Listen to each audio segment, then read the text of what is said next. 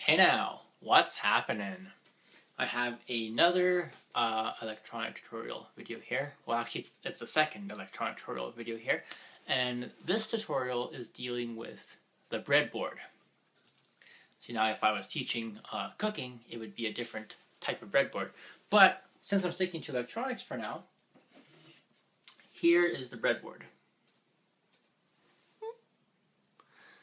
So basically what the breadboard is it's a series of rows and columns that you could plug components into. Mind that burn hole right there. That could sometimes happen when things go awry. But essentially the breadboard is for testing. There's a few different other types of boards. So like I said, the breadboard's for testing. There's other types of boards that include the perforated board, and it's just perforated because it has like a bunch of holes in it. So on one side it'll have just a blank surface. Mind you, this one's not so blank.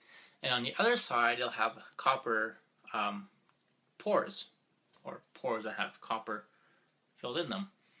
And basically what that allows you to do is would be a more permanent version of your circuit, so the breadboard would be when you go and test your design to make sure that it actually works, so you could easily plug in and remove components.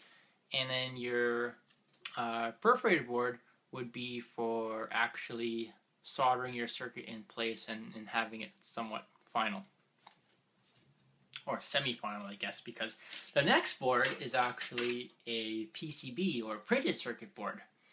And this one here is actually a homemade PCB that I made. It was for a project that I was working on that I didn't really get around to finishing. So it has a few buttons on it, and it has a socket for a chip here. It's actually an Arduino chip.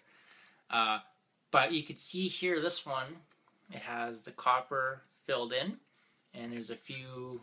It's double-sided PCB, which just basically means there's a circuit on two sides, so you can see a lot of the traces and stuff.